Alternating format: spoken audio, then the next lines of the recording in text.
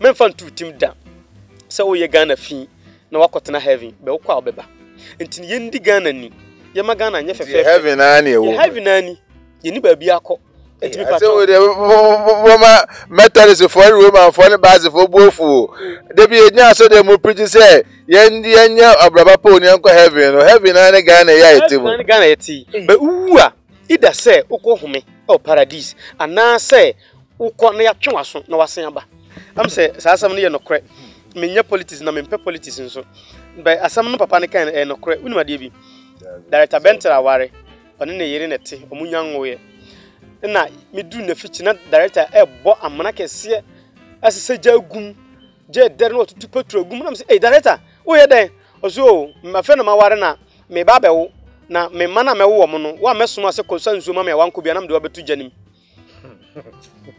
minya so wo unwoye Agyei TV, the internet the bro. Subscribe for more. Abosom for say wo hwe me abebi a wo hwe me fi bia na wa ye nhira ende so da so gankopon e de a cheyen na nya dwumedie bia se dwumedie dada ye di a magye atum na emre no so amo share na mo like na mo subscribe na mo obi so nya bi hwe ena ne de bra mu dwumedie dindi sunsum hwehwemu ye hwe sunsum enye ye ho na teyen na se be ya obeda ho so na hu de ye na wafa na de nya na wato atwenti na be na be ina no ye sada gire e de dwumedie e de bra mu na nde musonfo maade na Bentel be director 2 the creative director me de dwumedie ho chiam na kojo nkoto dintim camera no na nde ye de free Bono East eye techima kro ni mu na de bra mu na me kan ya pongu se ampa ye ne ye papa ya de na Agyei Kodie na baba dwetwe nkomo no Agyei Kodie 1 na no ne wasa maba ye trase a ya trase ye de bewom papa ye ni ka mu akwa abanza mejos na no asebi ba mi ese mi share o bela de bewom first na obisi mi bisa o se edit na de bia o kotu Bible Old Testament me bisa o da de bia sa question ba hare ba o si ni uno uni mu na say enu mu nsem no ompe ni unu mu asem no eye ntro samo eye ntro ni una Bible si wa mbese no ni mo be share ne ma no o si o sum Yesu o de mame quotation ba ko pe New Testament a Yesu ka che o se sum no quotation, just a single quotation. Back up. Yesu say, one nkwa, one no kre, any the obi kweja na nche so nam ne so. Sana Yesu kan ya. You go Sunday school no omche quotation bi. I am a father one. John 10:30. But hono kwa na omche be sa John 10:30 no. Wa kan bibia sere boniface. Eye num yasam. Hey. Serious. Yesu na ga say o ya John kwa no. I'm telling you that na be kan ho. Ebe kan ho ansa na ya to yasem no so. Ene fa no sha say na. Ene enche, e be say Kodie straight. Me na me kan John 10:30 fast mama na. Ba jo wan e be kan ma ye. Bra be kan ma ye, be kan John 10:30 ma ye na. Okay John 10 bra. Fa Bible ke se ne bra mi. Be kan ma ye na me de ne de. Na ye ne se. John 10:30 no. O se me ne agya no eye baako. O kan na Israel for say hey mususem pa na waka no wo ni nyankopon betimi aye baako mo ya de kro John 10:30 bie na John 10:30 no kan from 10:30 no ko down me pa cho me kan yohane asampa etre ye edu nenyi mu aduasa ede ko me ne agya no ye baako Yesu asema waka no oni nyankopon obaade ye baako eye bususem nti de to aso ena yudafo no tase abo bio se o ka asem ni wie ya pe ena Jewfo no di Yesu echi no no omo preach om no omo nyina tambo omo de bo ne kwan sa wade rebesi no Yesu bua won se nyuma papi na mayo machra mu a efri agya no nchen emu de ewa he nti na mo rebesi mi aboyi Yesu ne kese ko yudafo no bua no se enye adwuma pa nti na ya rebesi wabo na abususam ntra abususam se oni nyanko John 10:30 abususam na ewo ho no enti ye beku Yesu enti ye abususam na abususam man nipa no ba na nye abususam na gya na wasoma no no enti ende ti o de se oto aso ye hwa de efri say wa wo ye onipa ye wo ho se onyankopon Yesu bua won say won twa no mo mra no mu say meka say moye enyame sa ofra wona Nyankopon asem ba won chen no enyame na wontumi nsei atwere no a adan tina moka de agya ayi no kronkron na wasoma no wiase no ho say woka abusisem enam se meka say Onyankopon ba ne me wanka se we Nyankopon ba o se oni Nyankopon e ba ko nti hono Yesu a ohum manana o heda twam tro we dey dey no compare so oni Nyankopon ye ba ko banka no so nkoka se gya ne ba me first one was say John 10:13 was say me ni Nyankopon ye ba ko o me ye pe last one was man kasa me si Nyankopon ba ne me nti mamu nkume what as here nti New Testament se me mpene kenkan a me na minim de mahu nti na je say Bible no kura san ka say I am the way the truth and the light no one comes to the Father except through me and no so e hona na mpesem Agyei Kodie de me beto wa bibrem ha ne say otumfo say tutu na nkwa so ye friend ababiu en na mbeto ye de menim ne say nipa wu a okwa oba en na mbeto ye ma meto say mi wu a mi wo ba bi papa asina sase we mi kwa me mba bium je mimi na nam be ka kire me say nipa wu a eye nima mienu ida say wo ye papa ukwaje wa home na wasen aba wo ye bone a ukotena paradise wo ye bone ukotena asamado what you senti ye wo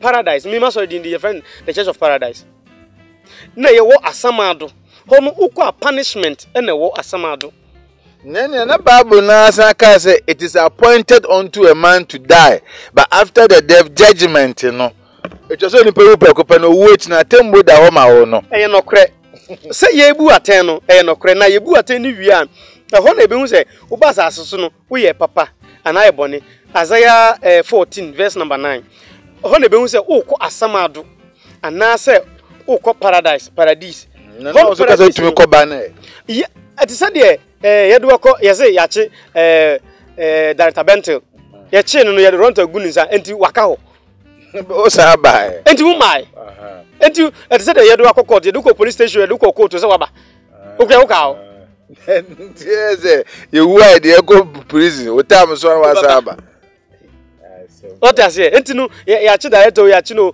de ko yin ban yo enyo neti ye se otia what I say enti okoye no ni papa mu waba ni boni mu waba etinu ukwa oye papa obeba oye bone nso a obeba ho ne yekuro anipa tete ho etinu etse de yatwako cells ana de wakotum afiase entini se yekodi wasem na udi bima wo ba fie udi fa wo bokkodam ye ma e bia afim yenu esesan bra fie what I say bi kura ho etima ne nkwa na nyina nkodam but aban bi ba otimi se o munyi omo amnesty to me if enya no omo de omaba what I say enti kenkan mamti Because I can't with deep for Isaiah and woman. It's right a year do a nine. Nimu and cron, a decro. A summer dry a was siano can a whom be shiauba. A hanyai in some 4 mile. The yenim ewe ha, and some 4. And the yenim ewe bibrim. Intinu uwa, na some 4 no way bonnia, the boyina, and some 4 no more musutia samadon, no muso asole. Intia samadon, ye were almost a humidibia. And a more yet to be a punishment no. Asase so akuni ni nyina ema amanama hemfu nyina sorry free won nkonwa so won nyina jeso ka kire wo say won so wa hojo sayen wa ye say ye narape wo kase asane aba samado wo menta ne no so wasekata wase ne mwa brika it punishment e wo hono no punishment no first one eye sabio udidi afacha me tiafimu mmoa eno na ede beye kete ede amawo yankosi punishment na wo so nkata so ne nsonso no eye dan na wo firi osoro ahwe ase what ya say etinu koduru asamado ho a keta ebesan de amawo no ene we ni nyina nsonso ni sabitiafimu mmoa ene ye de be mawo ene first punishment ene wo honom what ya say etinu ye wo say ukotena ba bia ho ukwaji wa home ene ye wo ba bi say ukotena wo say ye ko punish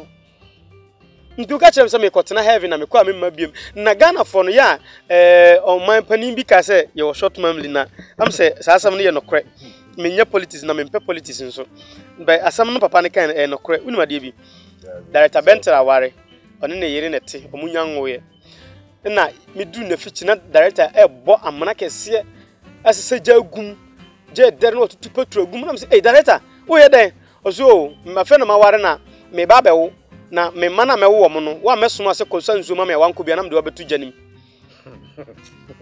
minya so nwoye na wa ya de we nti imagine akora be na fira sama do be ba ho obi ama na nyankopon so onim nipa ode ma ne ma on say ye nipa ko ni nipa na nte on nyankopon on nyankopon what you say good enti nyankopon no onim nipa na se director bentel onwoye no ontu amana nso gya ngum se ne ba osoma no onko a ode na kotum how much more nyankopon be ba ka che se wotena asase so ye bone enti no me de wakotu gye mahyew afa eno de betwem se you to ne be 3 minutes wi a na enko ne topic ne so say the omo ka say New Testament New Old Testament no New Testament enye ye culture Old Testament ye culture na meji ye culture ya mamere ne ya man yetum enti me disofo ewa bibirem kwan so enti ya bibirem kwan so niema papa ewo ha niema papa temikasa ne yo niema papa ewo ha a ye jetu no miso mejitum mempade a ebebome ebeprame ana ebegime maame ebegime papa ebegi moja minya ene de mempe but ade ebegi moja minya de mepe what I say aha entinu ebi adwan bi akoko bi akonfem bi afan ene de me de man na de mepe no minya meti ase me de be ma no na me nso madiye ana mabra ba akoso na mabɔ me ho ban mihu minku obi a minju obi ayire na me ni obi ayire na me mu obi amfa so me nyi obi abone bia ade na ade me koto gem nti which means a giant de wo ho ma omo mbe bone ye nyintum se wo ho ba onye bone de a me de minhu da na minhu obi wako ha ba be de minim ni se anya hwe no ye kurom ye village sister bi wo na kwara na wo na kwara na wo na maame no omo te akwara na ni asem yinu bra maame ne san yin se wo ye na kwara na mark ni yinu no eda ho se ono ana asam ne ne ye friend ababio ai wo ho nti okoye no asen aba wo ho ai akamfo ye nim be ye kan bibia papa sa de we mrebi me ko bi so bi ma won so ka che me se eya na sunsum ana se yen kan se abaifo tumi ye sa adwuma no e de die nimnyam e de se nyankopon adwuma o se abaifo na because o se wo kwotete akora ne nti abaifo betumi a hyeda de nipa na asan aba ba be atete se be ya obenya gidie wo nyankopon musuna bi ana yomo na omo aye ugidi sa Matthew 16 Matthew 17 verse number 10 Matthew 17 verse number 10 they all can me nko ba ifo school da ana me ni ba yie enti me da bia me no na me ka se de minnim me ka se minnim de mintimi ye ma me we de mintimi ye e bia me kwakopo obi ma na be boa na ya ye ana me pe obi aboa na ye nyina ye but de minnim de me ka se minnim di director ogoshi na obiza me no se aba ifo timi hyeda ye ba ifo bia me ka sa ankyere me so mintu da enti minnim what I say this by phone na ye dia nyame adoma channel pa by phone bia ohwe me no o friend director number no screen ani na o friends em pacho ye na ye sa adwuma no mutumi dale mutumi ni ba wo wusa ba nkwam bi sa nipa no ono wo hu by phone da wo hu by ye da ya atisem na wojina so nanom obi hwewe akan TV o frema se wo challenge na dabi entisa na say wo kwotise obi kan se mbakopɔ de atutim suade the American onti ase nyabotre frame Reverend ebi ade we now kan na menti ase e kire sen na me nyabotre ebi me ni time kra me ma time say frame na me nkire mu makire mu wato ho ase what I say bet wo ba se wo be challenger me few nowadays today's TV debate kra Agyei me mpe debate bi kra ya da won ho nto no wo frame debate me hu fa so bi e wo so what I say ofo hia oje na fe na mbetena ase be konto kwa me ni sa adaje no kinkan bible na nkire da say so bi ku ko ba na obi hu nkoma Bepa cho me ka sampa ne se de Matthew twremaye no etira eyedu enson ne nyimu edu atifia asem wo se Elia na owuye no Yesu di hu adanse se wasen aba Elia wuko ewo Old Testament but New Testament ne be hu se san Elia na owuko ye no wasen aba yankoi na suafo no bisa no se adenti na atwerefo no ka se esese Elia ba ansa adenti a Elia wawu kɔ dada na ya twere wa twere sem ni mu se e wo se Elia na wawu kɔ no osan ba asase so adenti a ye nim de ntia nti Yesu kirim na Yesu bu ase won se Elia bana wasiesie nneoma nyina de. Elia na mo kana asem no wabadada. Na wabesiesie nneema nyina no mse wow. Elia wawu kɔ dada yenkwai. Nanso mesemo sai. Elia abadada. Elia na okoye no. Wasen aba. Enti wone hwan kwai. Na wanhu no obi anhu se waba. Na woyo no de wopa nyina. Saara nso na onipa ba no rebehunu amane wonsem. Ena asuafo no te ase. Say Yohana suboni ho asem na orika. Enti Elia otwenkrante bansu ho de se de metinsu yi. No no so edifo. O wonsu de se de me wonsu yi. What you say? Enti ni jebo akonfo no ntime magya ama. Na odu mu nyina kɔ nsu no ho na otwa mu nyina ti. Otwa mu ti wie na se director unim say the otwese kan wusika na se sanbra asase so. E no sanba John the Baptist na Yesu kan wasem ono na dan ne ho. Elia na dan ne ho John the Baptist. Ono dan ne ho John the Baptist. The John the Baptist su bewu no ono so akola bia ye to party ama no e den o se mepeni party. Upe wan ti o se John the Baptist ti. On fa nya hwie adwuma. E wo se ni party na otwae ni twa ne bi. Enti da bia ni nipa kasa me ka che ne se ade bia obetena asase we so abaye no menka so fa ho adida.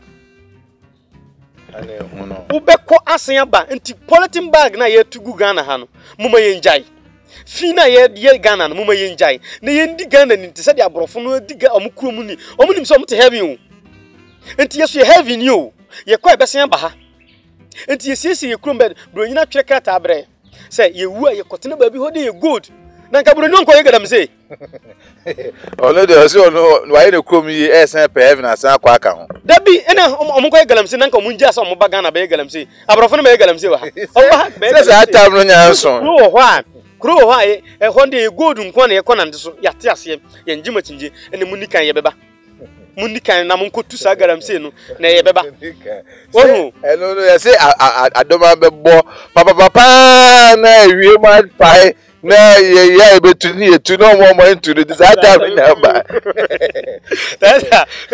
say ebia tam ne nso ye na se wu a onti ubekọ hen ubekọ nti de ye papa du obi ose munkumi na menko heaven na menko tu galamse ko de asase ni nyina Ghana de kwa nyam de asiesi asase nim ti wan hwe obewu nti misero na unam so sesabi gu botom na ko anim o de ase dabi entisa o abrofo no ya ma o dada ya ko du ba bi se obi te so ndam ne ho kire no odi yaw sofo no beko reverend me pacho last say asofo bebre mo ko ba betu bi ha bebre what does say omba mo be yo makwanchira no mko omuwia no mko Agyei Kodie ono okwa kom school o ye konfo mi konfo na sofo wasen abo reverend we dey twaso dey no lie because adwuma dey wa unim adwuma be na minim ti ogba adwene what does say me fa me pe viewers me dey metimi aye na me ka kire what does say me fa ntu tim da say o ye Ghana fi na wakotena heaven be okwa obeba enti ye ndi Ghana ni ye magana nye fefe heaven ani ewo heaven ani ye ni ba bi akọ etimi pato so de woma metals for room for the base for bofu de bi enya so de mo preach say ye nya abraba pa oni enko heaven ani Ghana ya etimu heaven Ghana yeti be wu a ida say ukọ home o paradise ana say ukọ na ya twenwaso na wasen aba enti de otia sase we so a ye no that is why anya ni ya obewu akọ aba de bi ameka say nipa o ya abortion opa tunyi sentugu ubewu akwa ba beto ma bi yam yebetwitwa nsu bi because John the Baptist Elia utwa akonfo 450 ti oba ya no so itwa ne ti bi tinese de wudua na no na obetwa enti menye obi bone enye bone me preach ndi omukasa na kwa ya na nsem basa me nsem nya basa o de me kan say ye the Africa koyanim ye de bibrem ekwa koyanim ye be say in African druba bi na de abrofo no de ahye etim a o ma fa ye nkoa no ye nyi sa de nim free etim na ye mbra reggae for say come back to your root bra ba bia ye tete wa mamere ne wa mane no starting next week we dey make sure kwan ya fa so a ye fufuto e de ma nsamanfo ni nyina Bible mu nsamanfo nyina samo Bible ye mo moto na wo Bible mu ye mo moto fa ngugu so fa we ye say next week ho na beba nti me nko ho ne nti wan o he bia next week we dey hia me kire ni nyina enti udi machi na se wa nye yes wa papa onim me course ye mo minim se o te nya bia me tenya ko bia na obi kan ho asem se na branti odo me se bi o nti opene nkwa heaven o pe bi akọ Oh, TV. Heaven, who be abako? Heaven, our parko. Me dem me paradise. What's already in the Christ paradise? And I say the Church of Paradise. You know, yet the paradise they need you. You need you pa. Say you be call paradise. You're not going to heaven. You're not heaven. You're call paradise. We Nyankopon ko town. Nyankopon mu dia we. Nyankopon your boy no so boy as I see our bone so ya etimu. Ono your friend odomankoma oba de creator. Ono no de yehu ne da. Obo na de wie no Kodie asha amanfo nsa. E na eni omote. Nti all time say my ndey. All time we say waswan and doba so mamewu nji ye nkwa. Na enam no so nko heaven. Oba de ka say ni doba no hwan. Ni doba Jesus Christ. The doba the man Mary Joseph. You will control before you will control papa. Next 2 weeks, remember Jesus, Jesus in Kwaso. Who say I can form? Last week, Michelle say your Bible. Okay, a previous ayina. My quotation, you know, I say I can Bible good. Michelle, you know, here your account alphabet. A B D E F. You need letter J. Uko Israel, I can for you free Israel. My quote to Bible natural say free Israel. Yenso. Ye ni letter J, Israel for ni letter J, din yen translate, o pass CI ma director Benton ko China. Name is say what is your name? Director Benton na no bebo. Nti translate ko China. Untimi ka trin chonchin. That building ni trin chonchin. Who say who free? Where do you come from? Oh, I come from Kumasi. Me free Kumasi. Kumasi yet mean translate Kumasi. E ko ya ni chin shine. That be China ka. Enye. Asamoja ko bo ma China for asamoja na no mo friend asamoja e be translation no e kete ma na wontimi kan e bet asamoja na be friend enti din yen translate enti Moses adena so fu bi ohwem bia ya we say Jesus ni din ankasa ndi Jesus obia ya we enti sa Jesus ni ye kofa free o say ye hwehwem be one thing say who say Mika John 10:30 no I am father wine. Ubia ho enda am father wine. Ijina so ndam na e kire ye ma enti ye ma na kosko no mabon onye yi no. Because ye no me asem. On kan kwase baby kekra bi na wakana wasori. E no me sem abususem a Yesu na akasa kan ye no otwesan ye. Ye kan so te. Ohu enti no o me de ade bi ahye adwinim. E na ade ne kekere ye. Enti ade hye adwinim e be kekere wo san wunye yi da. Na odi awu na akọ. Ukwa bu akwa babu say eh akwa sam bet na so a mistake o Agyei Kodie asem miti anka be boam yo Papa yemra and the topic is so and they say be hwe because also your Asofo with the Reverend Agyei Kodie at the same time no ugunsa osan so etwa muoti ensa guo no tumi wo man ade ntama ensa guo na ba be hia to stand say o kasa apɛ no bi yima say Asofo ogunsa ekwenim say ensa guo de anka yenuanum sakumba ne ho afo na gunsa ene na Asofo akɔgye sakumba adwuma yi next week na me hit home more me chia obi o hwɛ me na me mo te asese one hwe obi bekun protect yourself put okasa kyese bɔ ho ban numeri 27 nsanguo e Bible me betu Ghana for me na se na onu su gubi me ko he Bible nim so ma se ehu bi ade a chen ya mo se munja gu mummodin Jesus enti betu me ko gina so ndam Jesus na hwinsi o na wasan kofie ade be chi no Jesus na wasan kofie hwinsi na oda so tini ABC da bia me ka chi nipa se go and work potokasa by Jesus you see to me wo what today na brass tumni na brass the tumni be na wo say here apart from doing Jesus that's opa ohun da kokogina park so na bo sem bulletin bag in the name of bulletin bag say bibi ensi a sir wo gidie wo mko bibesi I'm telling you wo gidie wo mte bibi ensi ama enti so because oni gidie wo mu a ono oni gidie wo mu ntimi yana hwema ne nyeyi what I say but obi nya gidie wo mu a me nkasa nti obi sumo wo Jesus dia me ginidi wo ginini a me fa ho what I say be question mark na ewo mu no e na yenyi mfirim mentan no anya me class no nanso semfunso bi wo na se ya before ye ya na un se first na Jesus picture tata so ndem na ye wa ni nyina ya kire nipa san ma nipa ate ase se picture na hunu no sa nipa no o de sele wen sin no ye gi ni pay o ye sini gi ni pay Antonio wa gi ni sike die na ida kotara so ndem bo na Roman sofo na ofi Anglican sofo na ofi ade ofi Jesus nipa no so kura ye ni ne picture ande na before kura ka sam da yenti asmasi he ombeka se me antichrist o me nti sa o be me twenwa dwena si bibi so o ama watensem bi ase what you say what page me de me konu nsuom se nsuo ne hohoro me ho bone me ne oba bi ada manya ne ho ade ma ye bone makum nipa ma ye bone ma ya boshi ma ye bone makum wi ma di nkonkonsa ma ye bone se Yesu moja ntimi anjeme Yesu die ntimi anjeme mo se sa de me de me konu tanom na tanno hohoro sa ade ne ko ade chia na obejo se tanno de Yesu moja kananim bra we correct. We correct dear. Unya correct mo number. What I say? Eti dwene ho ye bibini. Nyame mo wadwene dwene ho. O se da de ne tie dwene ho. Kinkan Bible na ye hwe. O nze kan se gu asem that time. Se wan hwe obi beku ato ahwene. Wa bra na kotam enso ye. Kotam so a kotam aso kotam nyanso ya kotam nyanso ye. Bidin de Agyei Kodie me de sunsumsem na me pe na me kirekire mu na me ma wote ase.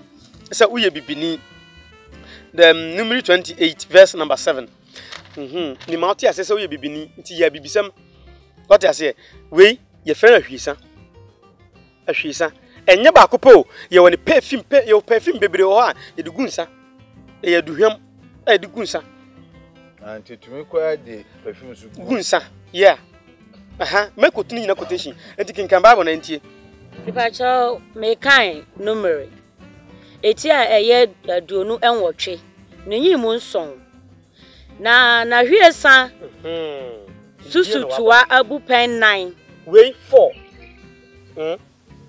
4 abu pen 9 mu baako enka adwama baako ho way unyi 4 no na wachim uchemu a ebe ye 2 we mienu ye friend pantu sa na nanam friend no baako ye pantu mienu ye pantu na baako kita ha na baako kita ha na fa dwan baako e ka ho e Bible what I say eti we ne friend ahwisa yankwai kronkron bia ho na hwie nsa wa hwie no ma Awurade good eye nti we ye hwie ma Awurade asemune what I say ahwiesa no ye hwie ma Awurade hwiesa na wo hwie no ma Awurade na fa dwan baako ye den e ka ho nti sa baby have stay kinkan yi Pentecost Bible wo that time come you say me woman Bible room Methodist Bible room me amaso continuation Bible room o se mo ba mfa me odwom na nyina ba ha majuma mani kuma adwuma ho nti etoda metim dum data no se de ba me yima adwuma me mpesa me di problem beto asore ba so nti mekọ yima adwuma fata ase na ma kire o se wo ho kire wa enye me nkwa na me ye obi a metimi agye nti no timi fa hwesa nso ne da ho no ko gina ho na frɛ no ka kyen sa de se ne ekoso wo nte ase o meboa what I say abeboa hwe di ma Nyankopon ye hwe di ma so se hwe ma hwan Nyankopon what I say enti no e hwehwesa edi ma Awurade Nyankopon o se himfa kronkron bia anya sa tisubie ma me tisubie ade we mo na hwiesa susutu abu pen 9 mu baako nka adwama baako ho kronkron bia ho kronkron bia no se na hwie nsa wo hwie no ma Awurade na so se hwe ngwin kronkron bia ene ya udie se ebia wo nim kronkron bia what I say entinu ma enkope kronkron bia no bi o Bible na yenko hwehwesa no ho what I say Psalm 46 verse number 4 wase yenhwehwesa ema Awurade kronkron bia entinu ebia wo de onim kronkron bia nti Psalm 46 verse number 4 yenhwe ade asuo bi nsuo bi ne momu ma Nyankopon kro anije ti first one say asuo bi ye kasa asuo mienu nsuo ye baako asuo mienu o machia baako na da hai ni momu ma Nyankopon anije enti ha nsuo ni mienu bom nti unya duru ha Nyankopon hunu ha na nani age o babru kinkan kan biem siso asuo bi ne momu ma Onyankopon anije ni mom ebomu a te se we mienu abomu no e ma Nyankopon anije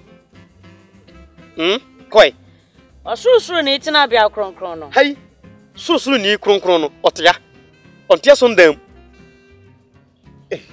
yetumi si aso dan billion na ya sezi o kama homo mo de Nyankopon ankotere ho so mo abetere ade we de misi na ye wonsam ka o kinkan babro Onyankopɔn timfimfini. Nsuo mi enu eda ho no.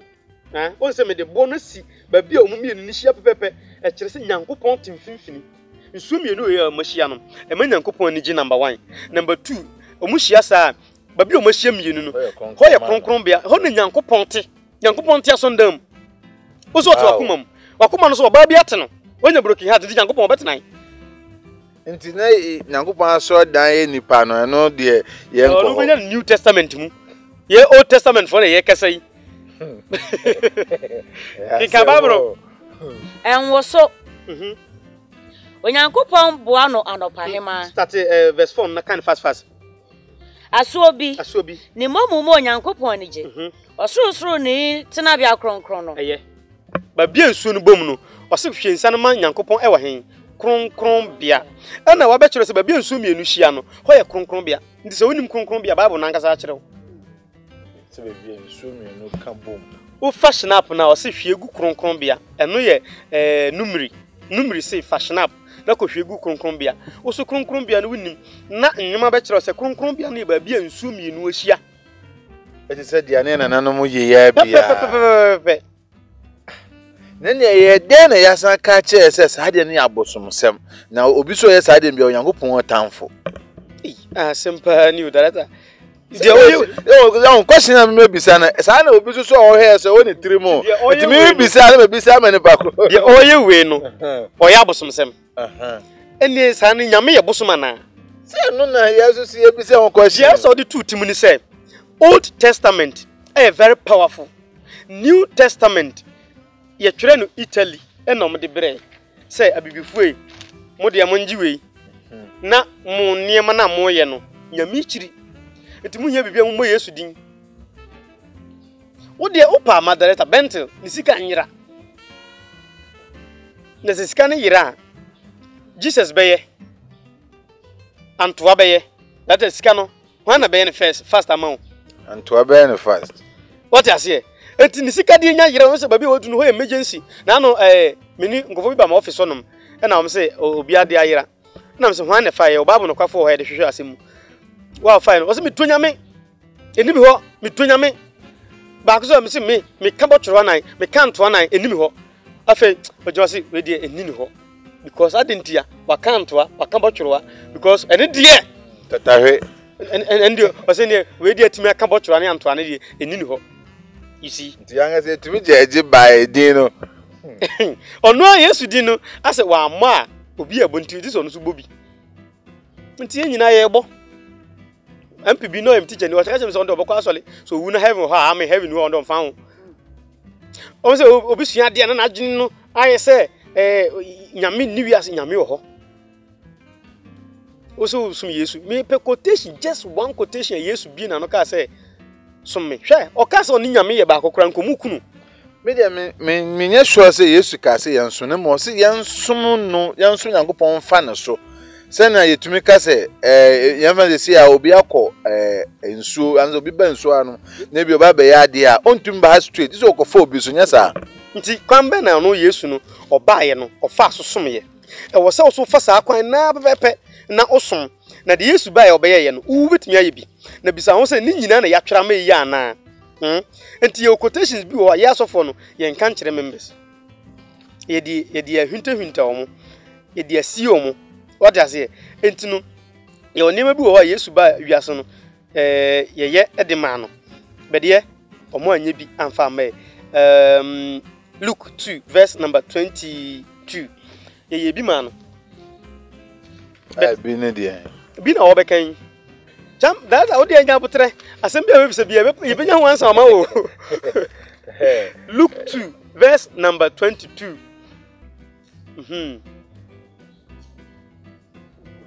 me pa cha me ka asem pa ne se de Luke atwema no etira ye mienu ne nyimu aduonu emienu atifi asem wade no ko Jerusalem ye wo Yesu keto no omde no ko Jerusalem na wona hudra na drew ye said ye Mose mrase no wade no ko Jerusalem sa wade no rekoma Awurade omde no koma Awurade no so no de ne koma na ye wone ma a eka ho yankwai said ye watwra Awurade mra mu say obaruma biara obebue yafunu ano no obefra no kronkron ama Awurade na wakwaba afode sade ete Awurade mra mu no anyankuku mienu ana mronoma ma mienu mronoma hai mi kwabronoma ha obi ba toda ye kwabronoma ma no enti Yesu nankasa no yede ne koma Awurade kronkron bia ho no yede agyankuku mienu mronoma mienu eka ho ede kwaso ndam ho koma asofo pani ni se onjina ontwa mogya no na enso ne trododo ema Yesu na mibisa wo di Yesu achi no wo so di na chi di ya di we bia ma na wo ya bia ma ese baby a wo kan is a New Testament yan kan kirew ye di asiew mogya sofo mu a darata mogya sofo mu a tise bia wo mpa de se mogya sofo mu obi wa bruchi otimfra reverend m yes me pa hobambo me to hwesa matokosua na fei matodwan me de abaha mabisa wukrum nso be ne da ho si densu ne da ho subiri ne da ho nsu ne da ho na magine din maka je se wonana bi wa bruchire opa hobambo ne nkrata asama ya de ne yire gya no ne kuna gya no aban ama ne da ne so enti man kwa ginu a monana na nimagu ase miso nimagu ase enti misere modaro ma aduane a monana na se memfa mamuni enti mo magina mu nyina munni acha aburu so a bia endi sima ombe sora kosisi a no mokoye adwuma Kodie me true challenge pe problem baako fa bre me na pe similar problem for masofu bia ono so me nka se Jesus din tumi nim ono so tumi wom na ono so apart from Jesus din no onye hwe biem na true challenge me mienu say yan solve sa problem what I say me timi force nsuo ni say yere na awtwe because odi ne ho me somana na okoye me nsum nsuo ne som me nsuo ne som me yan som bosom ne som ye utimi antwantimi mfa seka mra me say me nje seka nie je kokuma me da what I say ontimi nsimi fie emeka njem se je be metimi asoma nto ase data bent ba ha no wa fam sika enti kokunu ma me soma no obekọ enti hwa na esom ne yonko enti ye mom na ye yusu omo ye mom na omo som ye but ye nsom omo na wo kan sem bi ma adwuma bi metri mu se wo ye se ye fa program ba ko ma wo na wo program ma ko mo bi obo Yesu din e de ye adwuma ka ko ye wodi matemi events jo Asofo Joshua good mo ma me problem ba ko me am to challenge aba wo de mo ma me problem ba Asofo Joshua di watema ya wote me fina me fio fina me ni aje se ko ja Asofo na de fa no to as aye kwa ho na ya fan say Yesu ya ka che Yankopon ofa ne bo a on toning tab nti ye tia se bi Yankopon bo no enam so no bo Yesu di nto be chance odwuna no so ho say eti nso ho na boy Yankopon na na boy nti mi yusu bi ma ye bone onye bone bad o say emaye nsum nsu ne nsum ono Yankopon e oba ha ba bia nsu mienu hia ho ohu ana nani age ho na ote ena ese hwiahwie san ho ema Awurade na fa dwan ba akọ ka ho enti no me yesa na me som hwan wo som Jesus nso anka da se som no wanka o ye na ese o ye be som odokura se man som me ye se chinchina ye be som asem mani papa ye betumi edi Yesu a compare Abosom omo se ya na bi ka Yesu ye obofo Abosom so mo ye abofo ana unse ye hu mo se odoma nkoma somafo etin sa na ebe ka no odi kopoto kasa mu a ebe ka se bia omo ye messengers ema God ana creator na Jesus ye soma na mimi ni ho because me ni kuro me nko oda so oba yo so wa ma o me nim we say entro that tie say Yesu no oba ya me nim wa ma me nim e gidi asam broni no ode baaye no okọ ebi kura na ye ntro me nko Israel da o ebia ye ntro no watwera bere me say de me ye no e nkwase asam enti oba de no bo me no de ode ma me nie na wo bronyi fita be ka tem say de me ye no me nyai ne nyame so wompe ade ne nyame na won kama mente Sir, na said there was Ujina, so I would even she in Sane, and she at the Korea. Very nice. My quotation say, ye free Israel, we Israel for Amamreu, Omubu. And the same book in us, I can just say, Papa, you buy a friend Jesus. I didn't know the engine. And I didn't know what Chemu say, we old, we new. No, your own number, we ask. Also buy any a channel on so once. The moody boom crank, I mean, no problem. But much him say, new no some ye different, old no some ye different. We are aware, me aware. And the other na more the Bible ni combine na much him say, we new, we old. Na munja old, na mummefa new no. I had no problem not. A bit to Sabba say, a biana ye diani ye, she insane. E wo Bible ni a biana ye. Boris had you know said no, Yango Postman Brofo said no. Me maybe go a baby memo, or more ya de be mempe. The most of another train can show mo say, Mimi Diame Penny, no moon giant. I better say about from by a good dancer or me a ham. Okay, you Matu de Nasi. And no say no young put to name into practicals. Maybe be practicals. Mempe theory. Sa Asofo na original puppet so amu preach you na mo kono mempesa. O say fa onua bone che no ukodu fia fa onua bone che no o say Yesu ba coming soon ye ka bibi coming soon na mo vai part 2 coming soon acha buru so na otwe busumi mienu coming soon na aba what I say coming soon no so no anya ne se chena mate wase o me de me pesa ote ase ne say New Testament ma quote quotation a e kire wo say mfonso wo what I say new no we no ya twere de abeda dawo e wo se ote ase put name into practicals old no bibia practicals hwedwan ahwesa kosua we Job 9 verse 9 what I say bibia no practicals or the bossy ho otwa moja guso ba new ni theory o say yebre uko China sisi ya omunsua theory o omu bibia practicals into China for come anim. Oh, but Obagana had ya science. Oh, photosynthesis, osmosis, babasa, big obviously atoms who be there. Only the crop. But Bruni on Tessa, you can atom of Coco Pad Crohe. Sanka Bruni Lucas on some Jesus or a corner of her. Jesus or by Ampa. Or bet me then, didn't bet me and put me and a moment be more than a young hair. Sana Brunina something. But here's the case, hallelujah, amen. Because some Christian woman would Gina teach mine, Abosom. She, one account how, Nina Uncle Screen and I'm not you. Today, God will touch you, my brothers and sisters. Today, God will heal you. God will heal you. God will heal you. Not Tyson or Kana Ma. Magofono, Motyson, Isha, and Quayaso, Muamu, we know. Motyson, Monfabinka, go for your increase Motyson, and to know next week. And no dear, Uncle say, you're increasing Motyson or Broford that. And you'll make any true what I say. Opposite.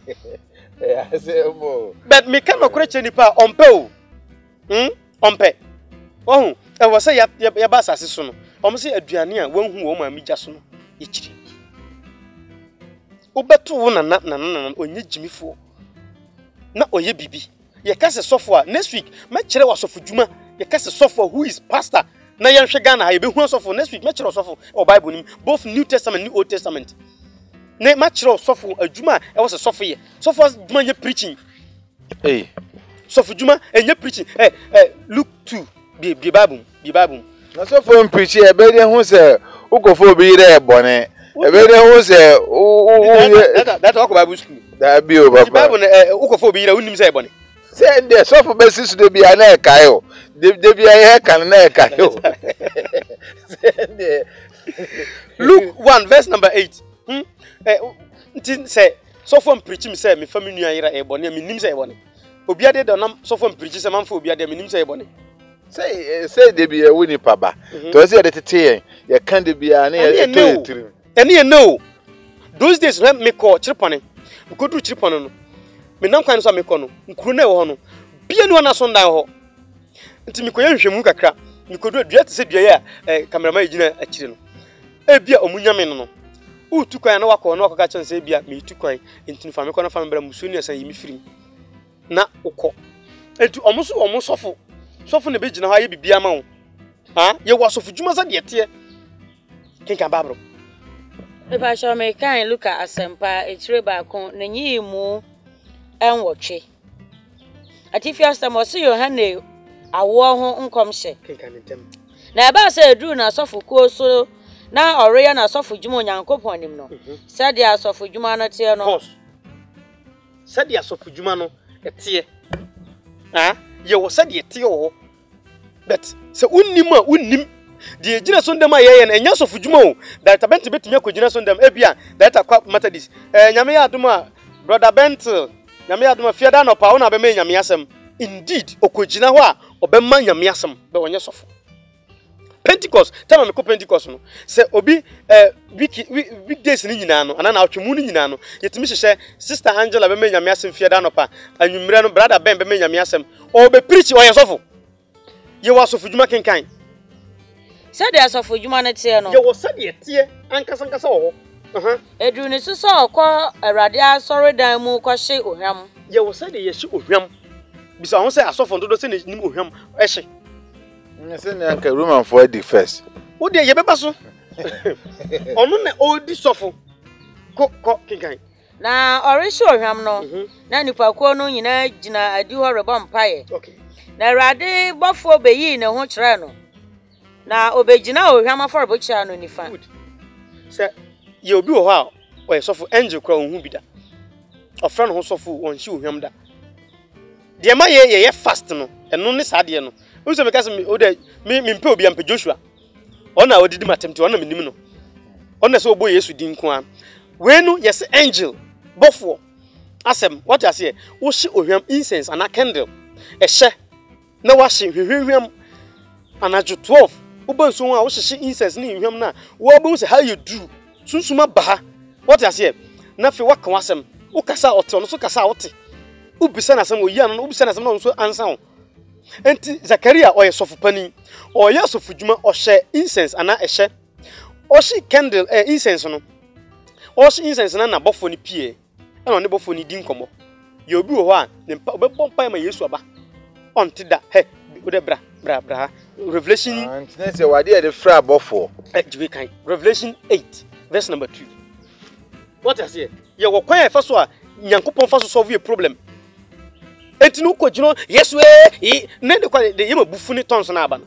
wo de meka tons no asem kinkan e ba cha me kan Yohane di sametire enwotwe ne nyi mu mienu atifi asem ose ahotefo empaibo ohun te a untimi nye yedwuma we bi da I'm telling you ko na mehunu abafo ba ason a wogina gina Onyankopɔn anim no na wo mema won ntotro benton nson na obafo foforo ba begina aforebochi ano ho okra sika sham kruwa na wo ma no nuhwampi sa onfa nka hotefo nyina mpaibo nka ahotefo mpaibo ho sika aforebochi a esi ahwia no anim no so na nuhwam no wisie no ka ahotefo mpaibo ho wisie e ka ho he ye osofo bi Ghana ha o ma obi konum wie o se jot e wa so ndem ne se me papa me nkasenti asofo bia sunsum ekita no me wobofo bi ho se ono se sunsum no oda se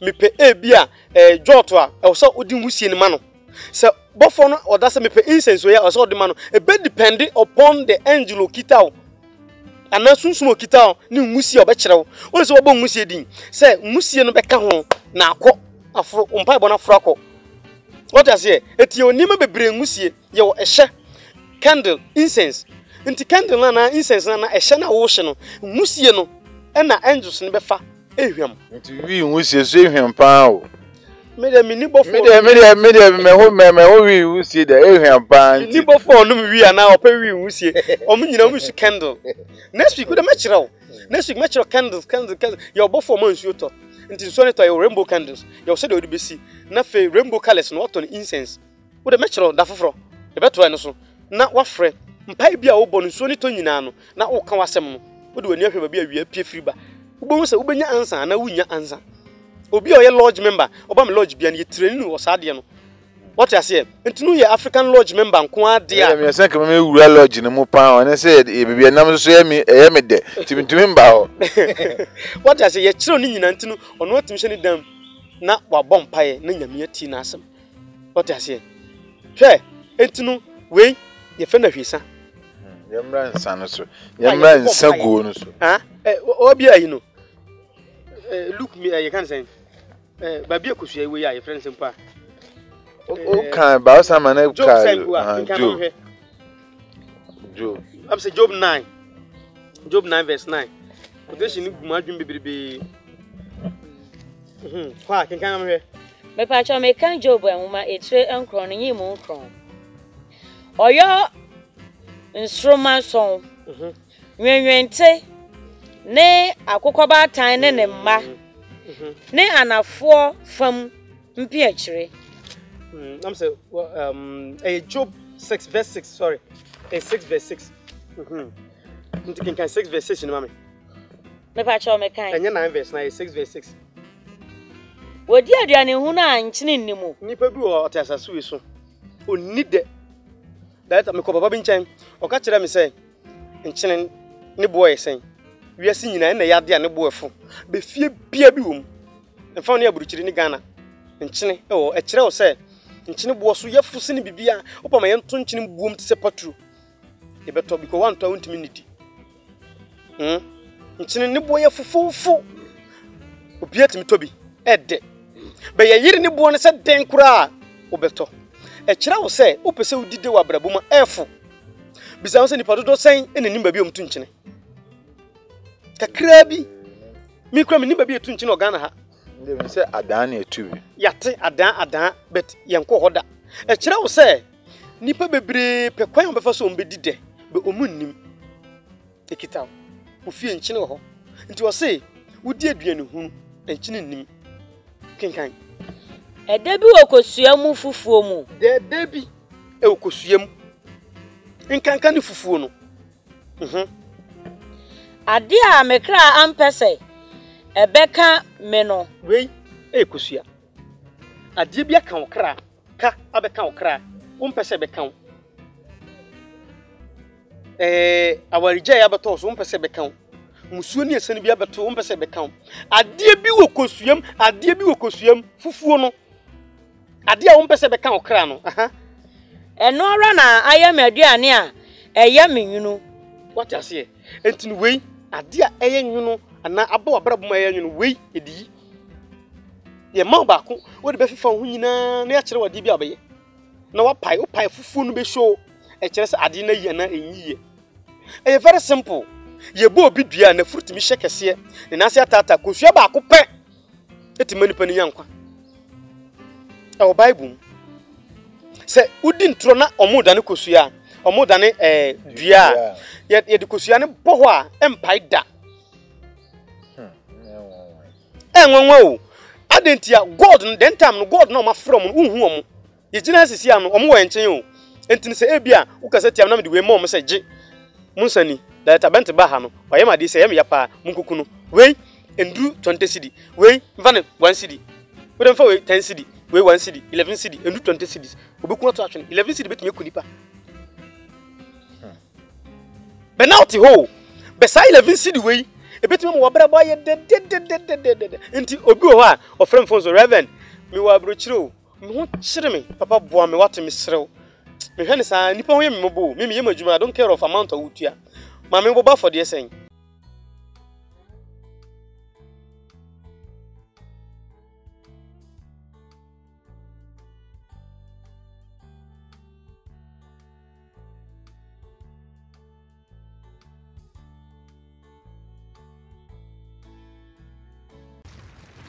Agyei, the internet, bro. Subscribe for more.